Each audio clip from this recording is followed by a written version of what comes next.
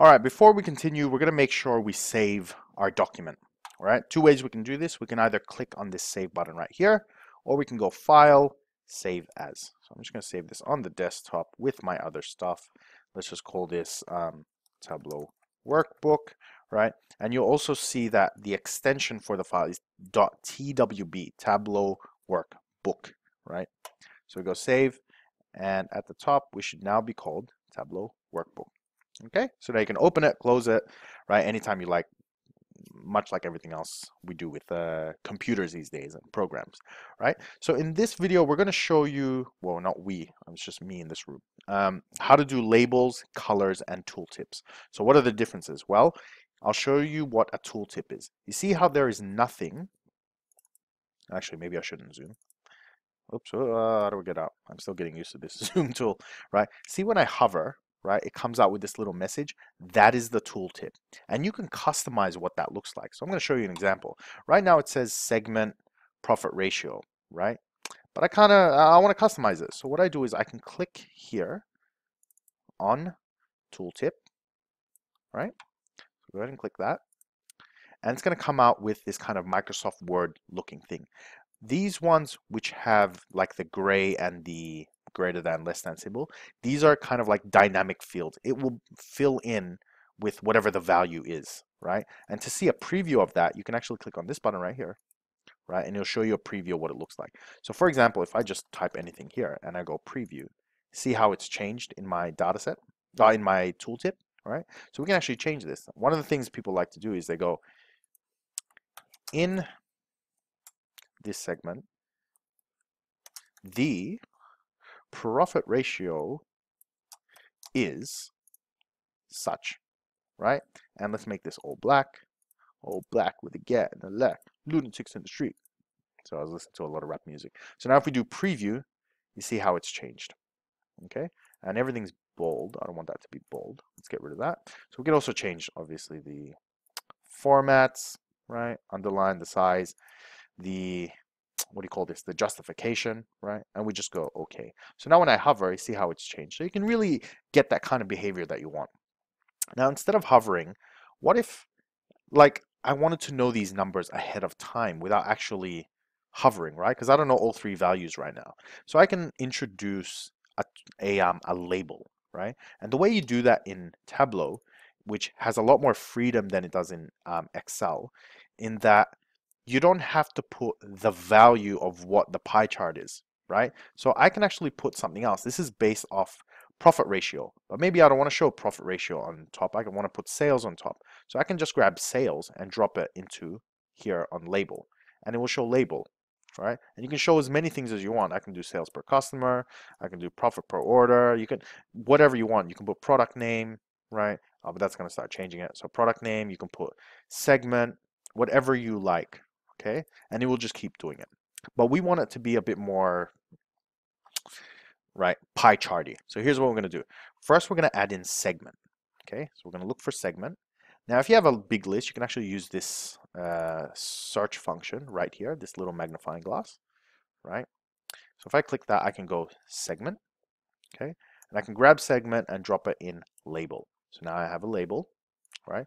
We also want to drop in the profit ratio. So let's go grab profit ratio, right? And we can drop that in label as well. Now, one thing pie charts pretty much always want to show is what is the percentage, okay? So I'm actually going to make this a little bit bigger. There's a few ways you can do that. You can click on size and just increase it, right? Maybe a little bit bigger. Yeah, like that. And we want to, right now it's just filling out this section. So I want it to fill out the entire thing, and you can use this button up here. Okay, so I'll be teaching you little things along the way, right? So we go entire view. So now we're getting an entire view, maybe not so big, okay?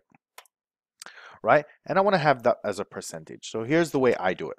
If I get this first label, I want to go right click, quick table, percent of total. That's it. So now I got percentages, as you can see. But if I'm like, oh, I still want to have that profit ratio in there, yeah, well, let's just add it back in. So we grab profit ratio and go label. Now notice these are now two different items. Okay, this little hang on, lost it. This little triangle means you've done what's called a quick table calculation. So the percent of total is a quick table calculation. Okay, so that's now a text label. And you can see what kind of thing it is because you've got these symbols here, which matches up to this thing right here. And again, like the tooltip, I can customize this, right? So if I click on label, okay, then I'm going to go to these three dots, okay, I can change what this looks like. So if I go and make this maybe 12, bold, let's swap these around. So I'm going to just cut, so Control X, or probably easier, you highlight it and you just click and move it, right? See how I got that little cursor, little trick, right? And I'm going to put that at the bottom. So now I can preview that. That's what it looks like. Consumers may be a bit too big. Let's go 11, right? So that's what it looks like. Now let's say I'm doing this and I go, oops, I accidentally deleted it. So the way to bring it back is if you go insert, right? You just look for the one that you lost. Yeah, and you go, okay. So now it's changed. There you go. That's how easy it is to control your text and your labels, right? That is this part here, labels, tooltips. We're now going to cover this part, colors and size. Let's go over to maybe a different one. Let's do maybe this one. This is a good one, right? Now, what you notice with this graphic is that everything's blue. But the way humans read is we don't actually read tables very well with the human brain. Do you know why? Well, because hundreds of thousands of years ago or whatever, how long humans have been around, there weren't Excel tables in the forest, you know, or in the plains of Africa or wherever it is humans were. The things that we're able to recognize are like color, movement, orientation, size, right? That's what we're really good at reading.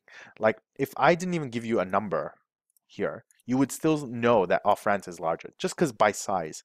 But if I did something like this, I go, which one's the largest? It takes you a while, okay? Because we're not good at reading numbers, right? We're good at reading shapes, okay? That's the largest. Now we can make this even better, okay? We can even add more color. So one of my favorite things to do is, for example, if I've got sum of quantity up here, I want to use that value to color these things, okay, based on the sum of quantity. So I'm going to look for sum of quantity, and I'm going to grab that and drop it into color, right, which is right here. And as you can see, it's now colored it highest to lowest, with the darker the blue, the higher the value, right? But for me personally, that's one single color. I need contrast, right? I am a 2019 man. I need contrast, okay? So there's two ways I can change this color. I can either double click on this, right? Or I can click on color and go edit colors, right? So we'll do the first one. I can double click here, right? And this will bring up this little window, or I can click on color and go edit colors. Okay, same thing. I'm going to bring that over. Oh, it doesn't really matter where I put it, right?